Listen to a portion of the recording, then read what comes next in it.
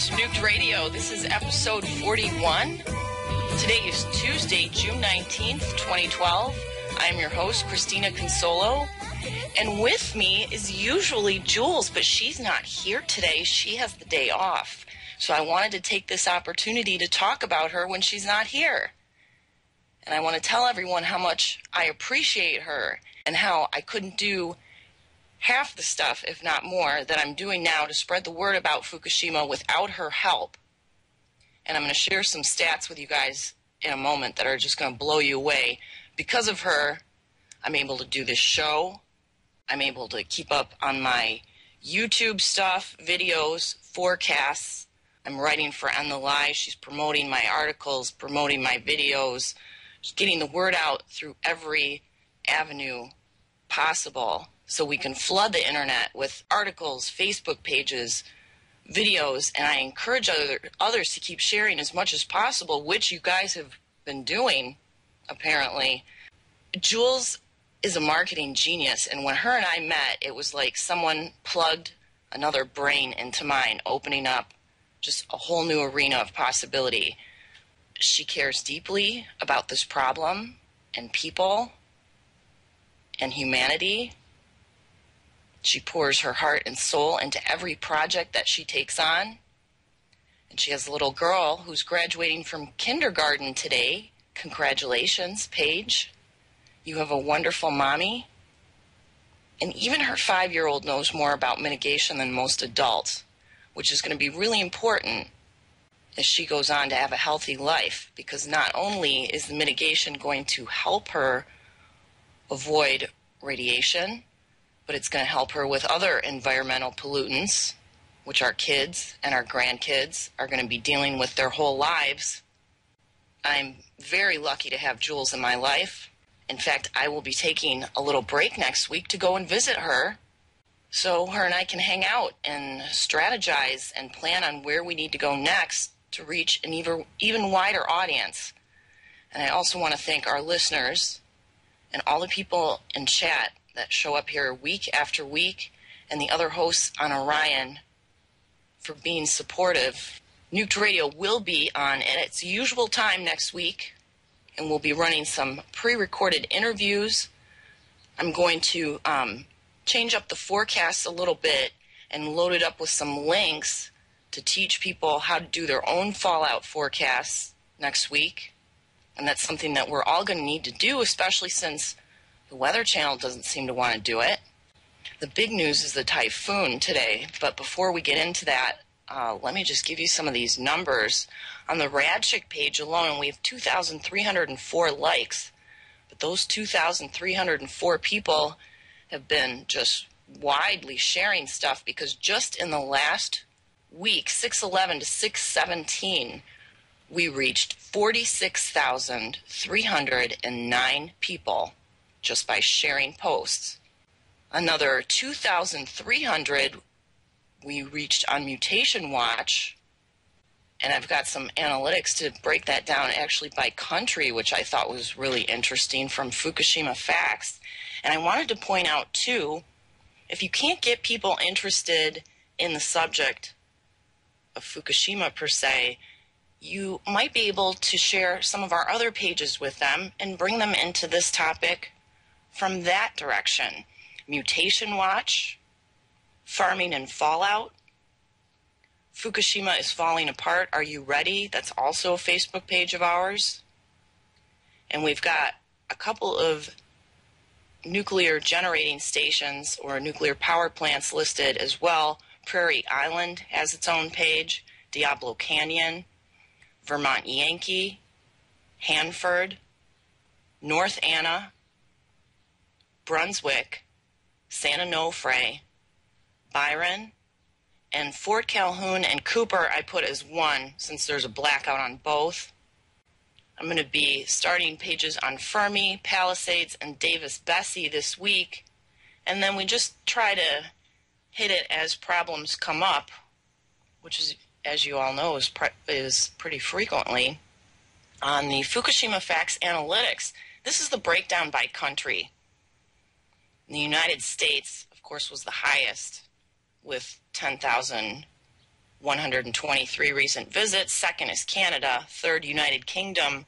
Fourth is Australia, followed by 248 people in New Zealand, 198 people in Japan, 168 people in the Netherlands, 139 people in Germany, South Africa, Taiwan, Czech Republic, France, Finland, Philippines, Sweden, 33 people in Switzerland, 32 people in Iceland, Costa Rica, Slovakia, Hong Kong, Spain, Israel, Mexico, Ireland. We have 21 people that's found us in Singapore, Austria, Brazil, Belgium, Thailand, Italy, Denmark. We even have 11 people from Malaysia, Portugal, Ecuador, South Korea, Norway, Poland, Indonesia, Slovenia, Panama, Bolivia, Croatia, India, Nicaragua, Saudi Arabia, Bulgaria, Greece, Puerto Rico, United Arab Emirates, Argentina, China, Romania, Turkey. We have 3 people from Fiji that found us, Hungary, Sri Lanka, Serbia, Russia, Ukraine, Colombia, Ghana, Guam, Bosnia and Herzegovina, Barbados, Chile, Cyprus, Estonia, Iraq, Cayman Islands, Luxembourg, Latvia, Morocco, Macau, Malta, Mauritius, not sure I said that right, Namibia, Nigeria, Nepal, Peru, Pakistan, and Uruguay. So I'm glad that they're here and they found us. Now, what's on everybody's mind, though, is this typhoon that's going on in Japan. In fact, this is the latest that I found from the United States Department of State, Bureau of Diplomatic Security. Emergency message for U.S. citizens. Japan, updated typhoon warning.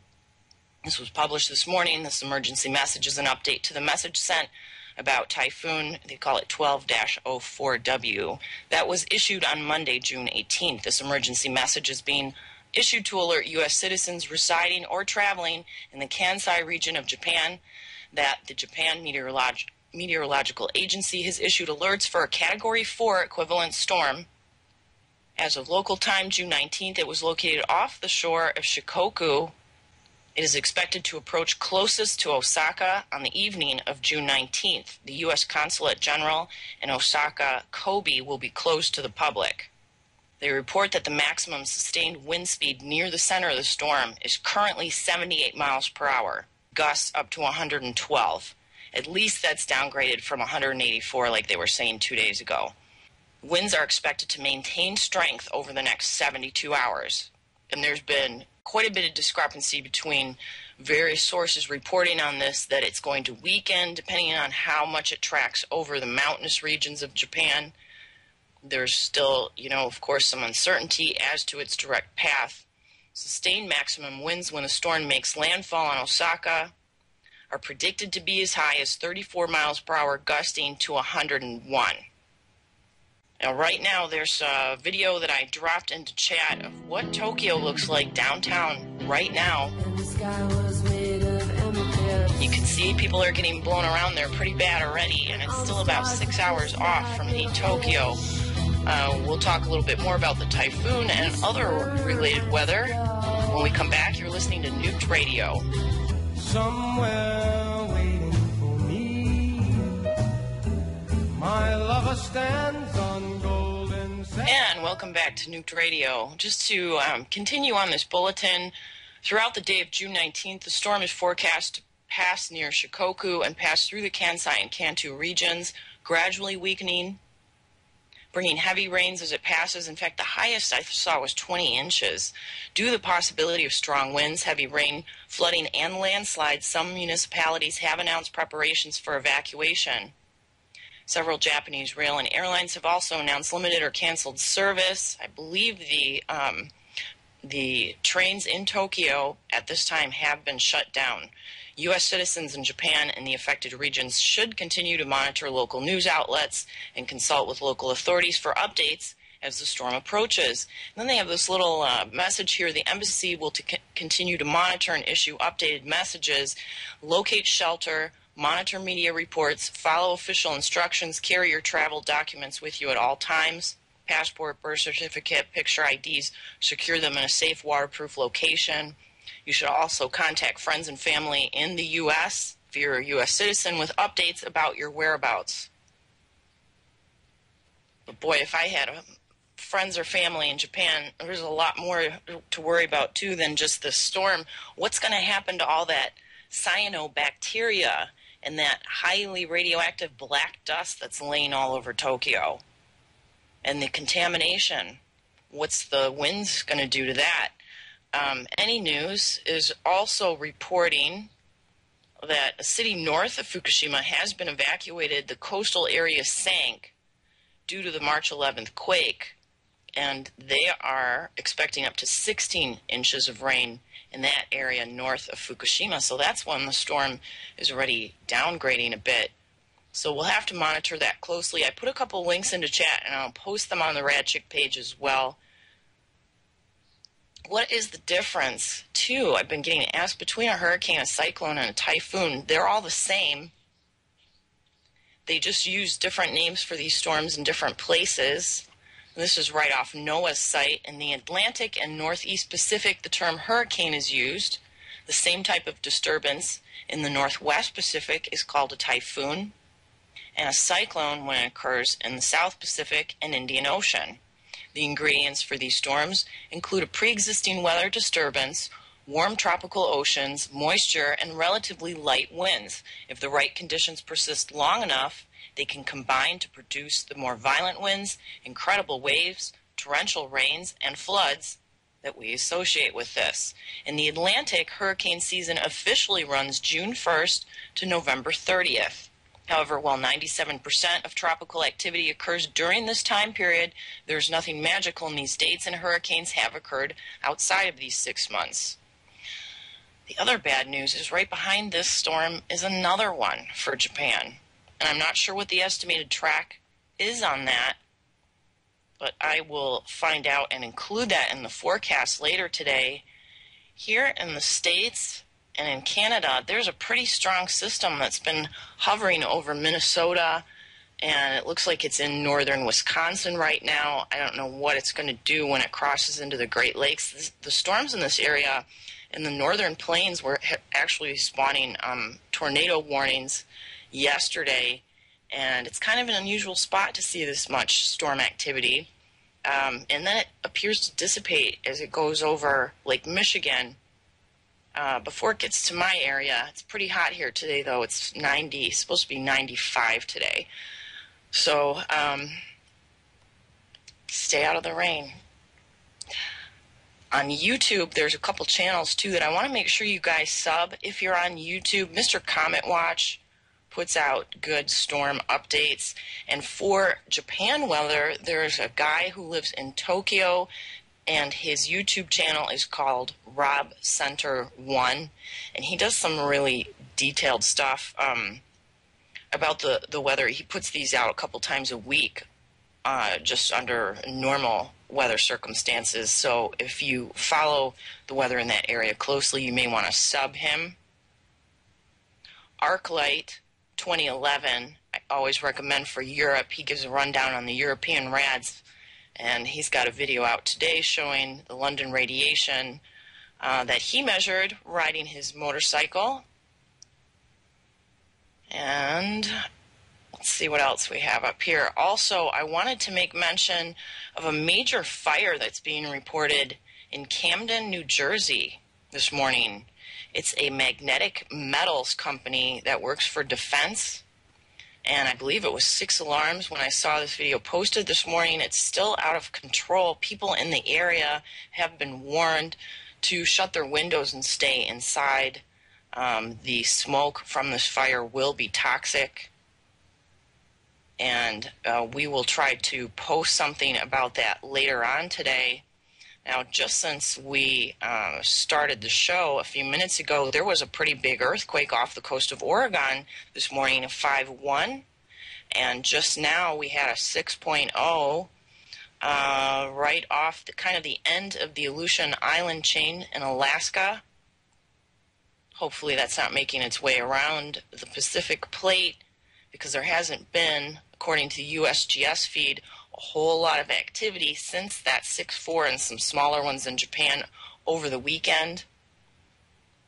But I saw some in the along that North Atlantic ridge again, and it's right where all the faults are meeting too, which is really unusual. Suspicious Observers put out a video too today, who follows earthquakes, sun flares, and all kinds of interesting science articles. He puts out the 2-minute news every day, and I posted on Radchick, sub him as well. One of the things that he mentioned is when we see a lot of quakes along that southern region of the Atlantic ridge, that we see a global increase in earthquake activity. We'll have to watch that and see if he's right today. Now, something I get asked about a lot, and I don't mean to leave out the Canadians, is what is going on with the radiation monitors. And there was an article that was posted about Fukushima fallout. I believe this was in January. Let me bring up the article here. It was by Michael Platt from the Calgary Sun, and it was first posted on Sunday, January 22nd of 2012. Very important article for Canadians. Nuclear critic says Health Canada should have issued warning on radioactive raindrops. And I want to read some of this article. I think I'm going to wait till we get back from the break, though, since we're heading into that. One of the items mentioned within the article is not wanting to panic the population by telling them, and someone named Susan on Radchick posted, what drives fear-mongering? A lack of credible information, a removal of unwanted data and data-gathering stations, censoring, lack of follow-up on seal and polar bear diseases, which look like radiation burns, silence by North American governments, etc., etc., etc. A big thank you to individuals who are doing their best to report on the very real consequences of a nuclear plant meltdown. Now, we have difficulty here in the States getting information as well, but we, of course, have the EPA Rads monitors, even though they have been tampered with, turned down, recalibrated, and about half of them aren't even working. It's better than what Canada has, which is nothing. So when we get back, we're going to read portions of that article, and I'll also include a link for you guys in chat. Please share this around with anyone you know from Canada. And we'll be back in just a moment. You're listening to Nuked Radio.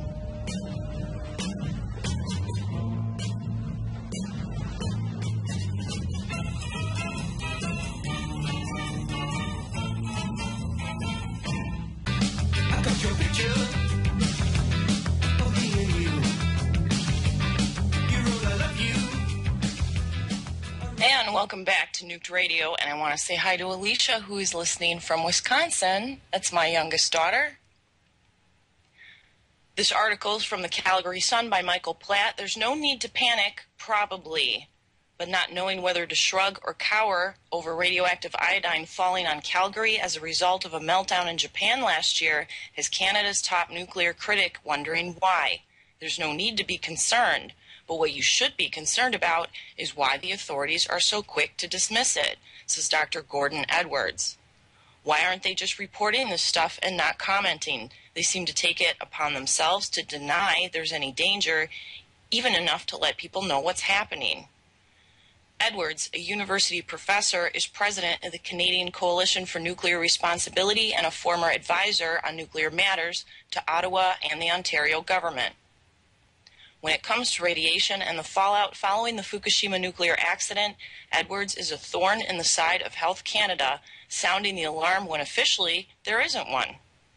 He's been pointed when saying radiation from Fukushima will lead to higher rates of cancer in Canada, though he's also quick to say the risk is tiny on a per-person basis.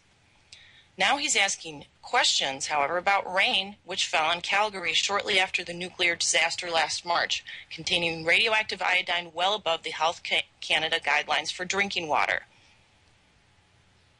Health Canada hasn't even released the data, saying it's too small an amount to be worthy of public comment, and the same silence has applied for much of the Canadian data collected so far. While Edwards technically agrees there's very little to worry about, he says there should be something Calgarians and Canadians can decide for themselves. Boy, that's going to be in stark contrast to something I'm going to share from Arnie Gunderson shortly. There are certain people who might be concerned. For instance, a pregnant woman, says Edwards, when a baby is growing inside, that baby should not be getting a dose of radiation at a critical moment of development, because when an embryo gets radiation, one damaged cell can multiply. A fetus is far more susceptible to radiation, and a fetus is a fetus likely to be harmed by this level?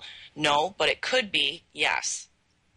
Health Canada confirms that last March, after the Fukushima nuclear accident, a Calgary monitoring station detected an average of 8.18 becquerels per liter of radioactive iodine stemming from Japan. Canadian guidelines limit exposure to 6 becquerels of iodine per liter of drinking water, and much lower radiation spikes in the U.S. resulted in a don't drink the rainwater order, but not here. Edwards says Calgarians should have at least known there was a spike beyond recommended levels, especially as rain-borne radiation concentrates in vegetation and the food chain. It's not up to Health Canada to decide for everybody else what they should do. They should announce the figures and let people decide for themselves. Health Canada maintains that Canadians have nothing to worry about despite Calgary's radiation peak and smaller spikes found in Vancouver, Winnipeg, and Ottawa, which continue to this day, according to some of the people on my page and on Radiation Watch. Only in Calgary did the Fukushima fallout push rain past the Canadian limit for drinking water, yet not enough for them to issue a warning. Even now, officials with the federal agency say raising red flags over a one-off sample of radioactive rain is fear-mongering. And Health Canada's senior medical advisor says there's no valid basis. Even if the level in water was close to what the upper limits would be, that would still mean someone would have to consume 2 liters a day all year in order to reach a level where they might possibly be at risk, says Dr. Paul Gully. Therefore, for a level to be identified in Calgary in rainwater on one occasion really means there is no risk, not in the past and not now. That's a Health Canada spokesperson, by the way. Be reassured if there was a problem and Health Canada does continuous monitoring, then Canadians would be informed. But we would not want to alarm the public by continually saying that there's no risk. There's only 19 comments on this article. This is from January, and I encourage anyone, when you see articles that are in the mainstream, that you comment as well, to let everyone know there's other people watching what's going on. You know, this morning, this was a repost from February 21st, 2011, about an I-Team report in Houston, Texas, saying the EPA underreports radiation in America's drinking water. And this was before Fukushima. I couldn't believe some of the numbers that I read in this article. And I won't read the whole thing because it's very long, but I am going to share it with you guys. Americans remain largely in the dark about their true exposure to a number of radioactive contaminants that could be in their drinking water. Surprisingly, it's because of intentional decisions by the EPA, the federal government office that is supposed to protect the nation from contaminated water. Now remember, this is a mainstream source, I-Team investigation, Houston, Texas, prior to Fukushima. The EPA's regulatory approach dates back to the beginning of the Cold War, when above-ground nuclear testing was a common occurrence. For years, man-made radiation from nuclear fallout dominated the concerns of scientists. Strontium-90 is one such man-made contaminant found in that fallout and eventually across the world as particles from the explosions drifted in the upper atmosphere. However, KHOU has discovered the EPA never updated its regulations to make sure water utilities test for or measure certain naturally occurring types of radiation that may actually produce a far greater radiation dose and thus a greater health risk than strontium-90. For instance, lead-2010, which is not a form of lead, commonly found in pencils and other industrial uses, is a common byproduct of radon gas and in itself is radioactive. However, the EPA does not regulate the element, effectively ignoring the threat from the very real possibility of it contaminating your water. In a written statement, agency officials say they do not regulate naturally occurring radioactive lead since the rule covers man-made radionuclides only.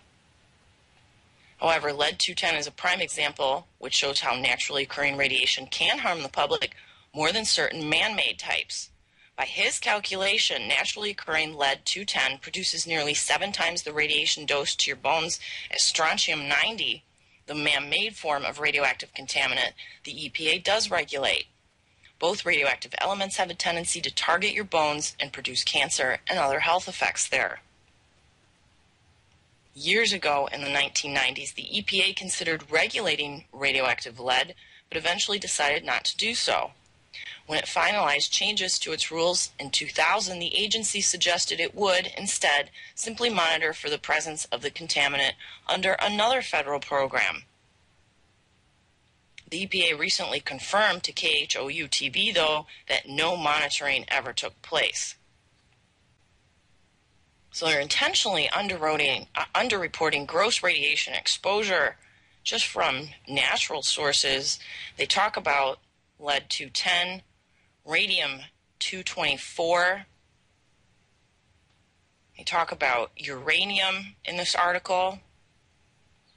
And if it's going on here, I'm sure it's going on in Canada.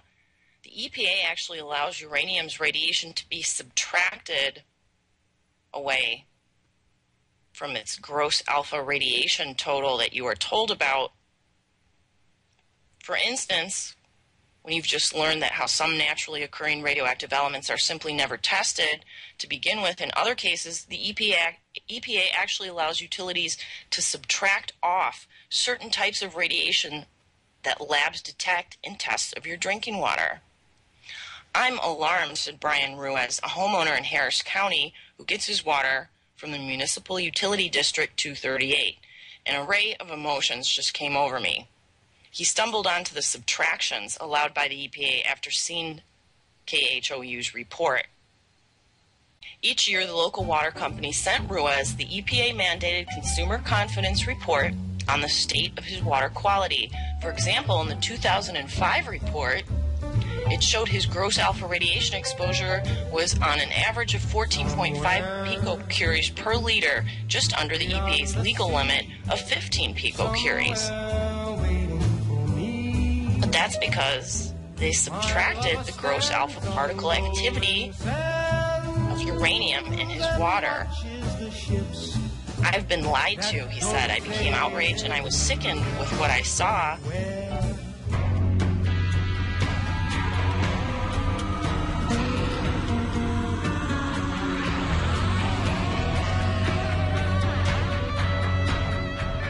And welcome back.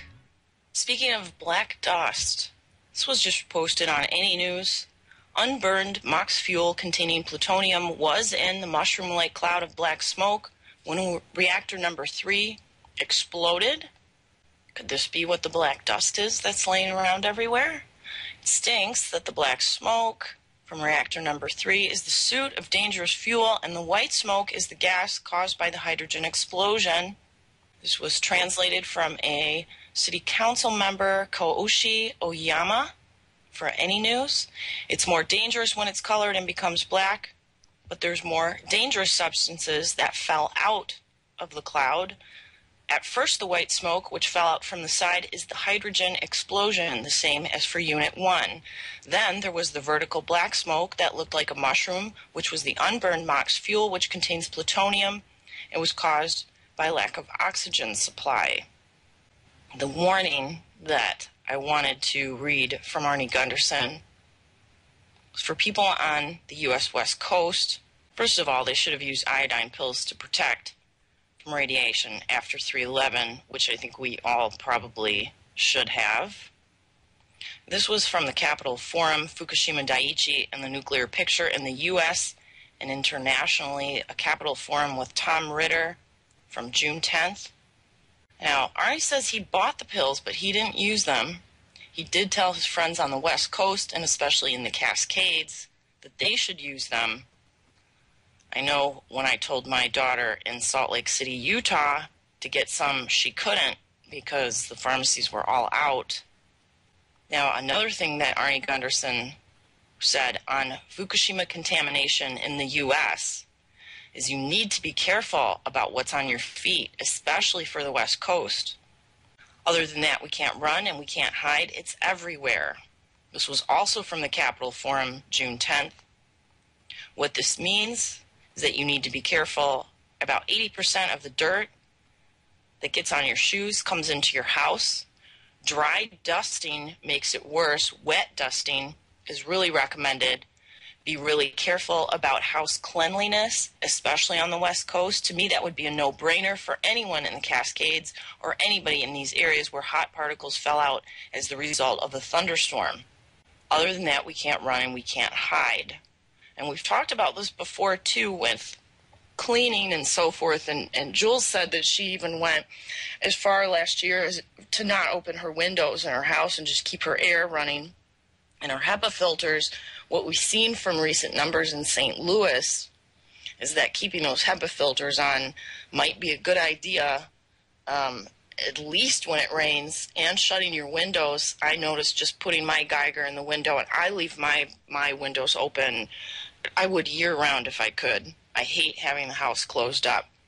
But I also make sure that I vacuum around the windowsills. I vacuum by the front door. Nobody wears their shoes in the house.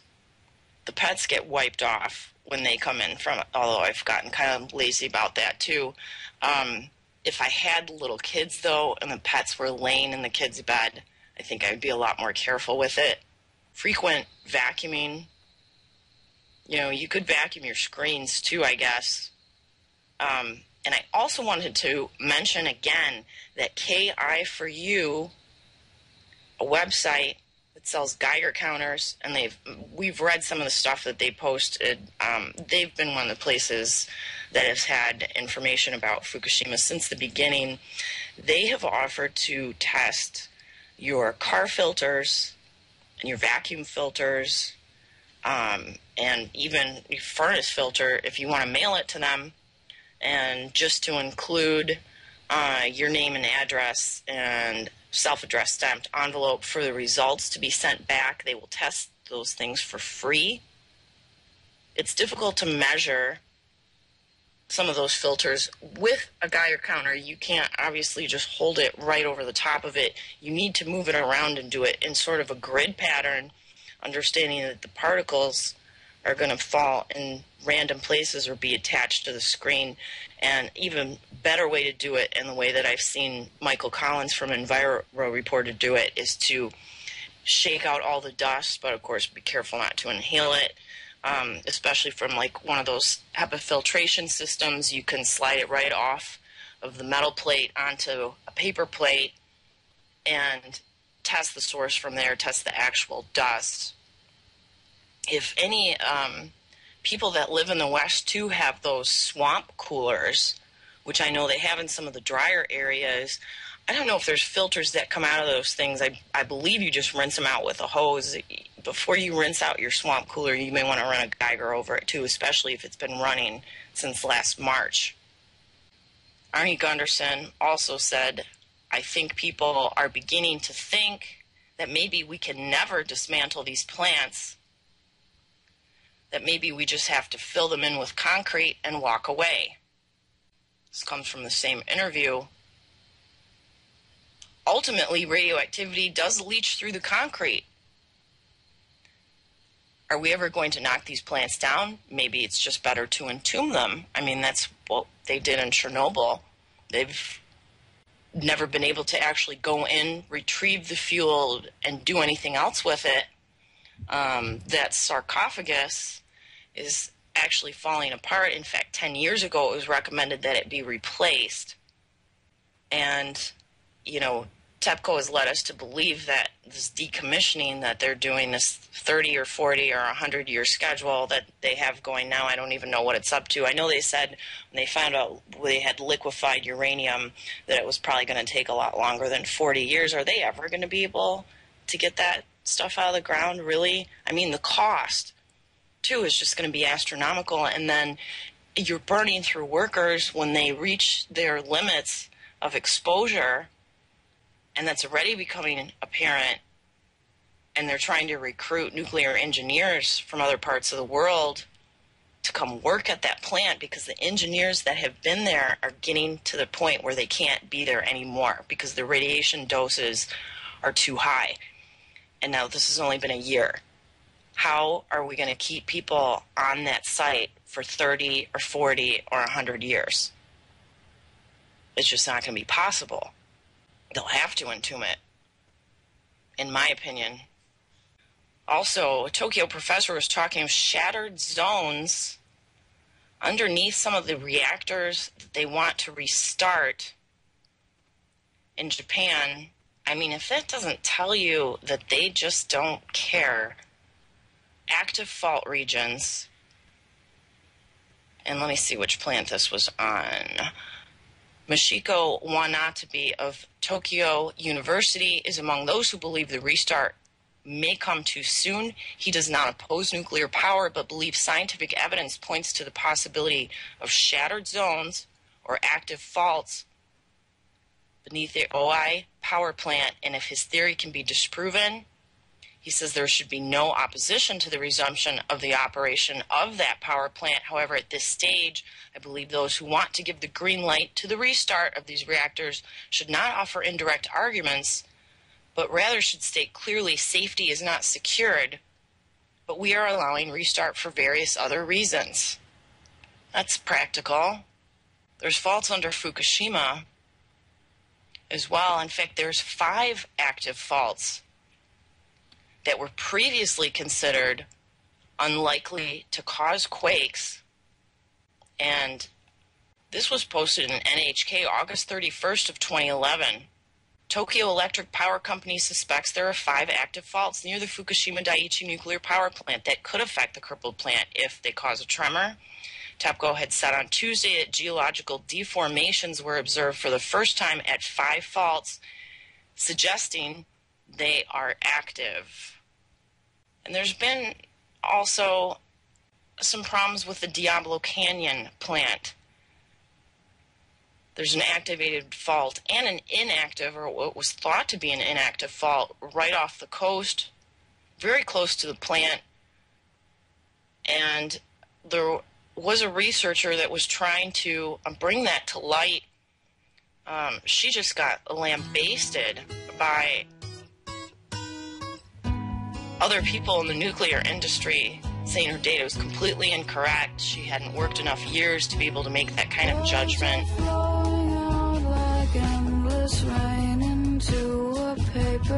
Although many of these things are outside of our power, one thing that we can do is stay informed and share the concern that we have for our family, for other families, for other people, for other humans. I'm going to post a link to the earthquake map. Keep your eye on that today. And typhoon updates will be coming along as well. Everyone stay safe. And we'll see you Thursday.